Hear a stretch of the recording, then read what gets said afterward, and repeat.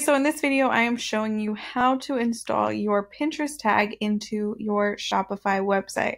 So for just a little breakdown, for anyone that just clicked on this video and doesn't know what that actually is, and they just see that Pinterest is suggesting that they put this tag into their Shopify website or just their website in general, just to let you know what a Pinterest tag is. A Pinterest tag is a piece of code that you put into your website. And what it does, it gets the two platforms, Pinterest and your website, which in this case is Shopify, in communication with one another. So when you want to actually go and do paid traffic via Pinterest advertisement, you will be able to better optimize your promoted pins because you have your Pinterest tag, because you can build something called audiences, which tells Pinterest that you want to target a specific demographic of people that looks just like the people that are going onto your website, buying from your website, interacting with your website. Facebook has something similar called a pixel. And so what it does is it collects all the data and information of the types of people that are interacting with your website and communicates that back to Pinterest. So then when you run your paid advertisement, you are able to optimize your pins to the fullest potential. So that's just a little breakdown. Let's hop right into it. The first thing that you're going to want to do is go to this page right here. If you don't know how to get to this page, you click up here, you go to ads, you come down here to conversions, and then you're going to want to click on your pixel or your Pinterest tag code here to give you an install base code as step number 1. So what you're going to want to do is come down here and copy this tag. As you can see here, copy this code. You're going to want to go to your Shopify website. You're going to want to go to, I already did this, but let me just show you how you actually get here.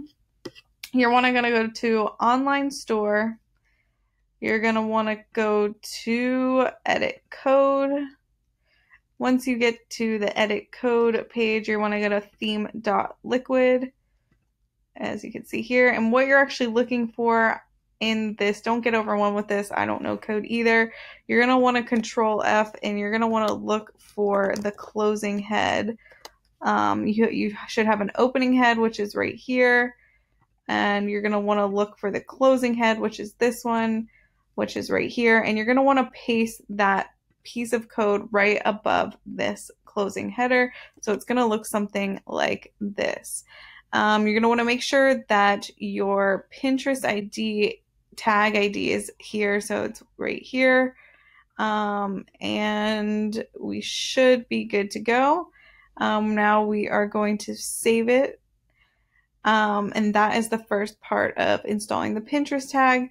The next thing that we're going to want to do is go to install the event code. So now Pinterest is going to be tracking specific events that are occurring on your website, like purchase, checkout, add to cart, and tracking the demographics of the type of people that are performing specific actions.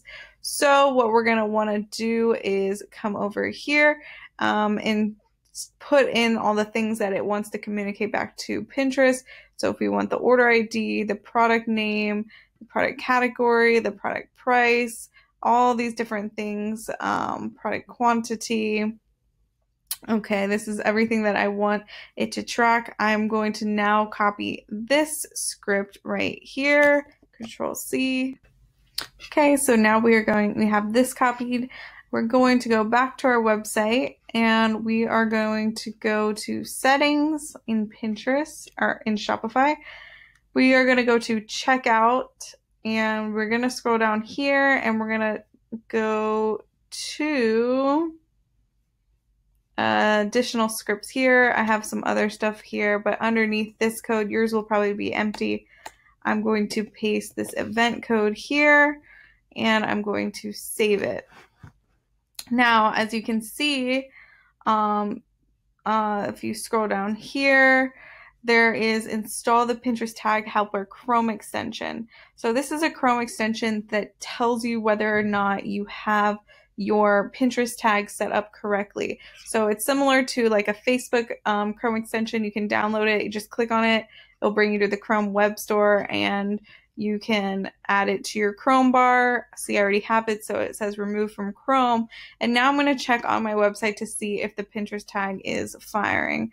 So now if I come to the website here and I refresh the page, you'll see that there is 2 things firing here, as you can see. So this is working. If this was not working, if I go to another website like this one, let's see. Oh, there's still Pinterest tagging. Let's see what else we can come to. If I come to an email, here you go, you'll see that this Pinterest Chrome extension is not firing.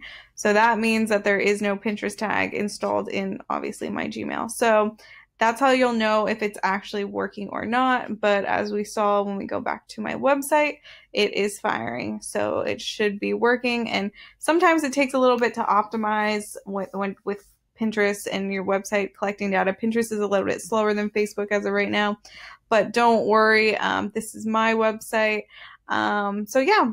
If you guys have any questions at all, be sure to leave a comment in the comment section below, and do subscribe to my channel if you got any value out of this short video, and I'll see you guys in the next video.